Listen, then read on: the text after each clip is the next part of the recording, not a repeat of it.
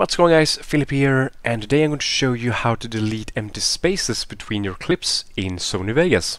So when you are editing your video, maybe you are cutting some pieces out and leaving you with an empty space. So just like this. And you want to get rid of this empty space right here in order to join up your two clips. So what you want to do is to enable something called auto ripple. The shortcut is Ctrl L. And click this one up here. You have three options here. You can choose either affected tracks, bus tracks, markers and regions, or all tracks, markers and regions. Once you have that selected, you can go ahead and double click your area right here in order to select it in your loop region. Then press the delete button on your keyboard to delete it.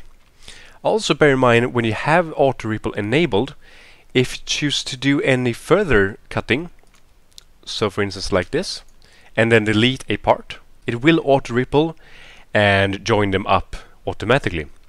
So that will save you a lot of time. I wish I had known this for the years I've been active in Sony Vegas, but I guess you can learn an old dog new tricks.